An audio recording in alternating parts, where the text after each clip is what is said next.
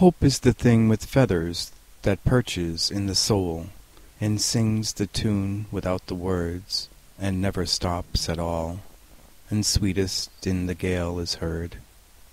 And sore must be the storm that could abash the little bird that kept so many warm. I've heard it in the chillest land and on the strangest sea, yet never in extremity it asked a crumb of me.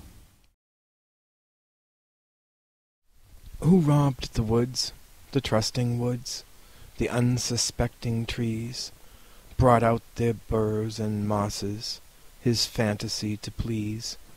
He scanned their trinkets curious, he grasped, he bore away. What will the solemn hemlock, what will the fir tree say?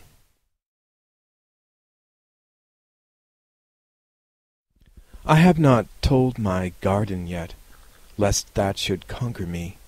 I have not quite the strength now to break it to the bee.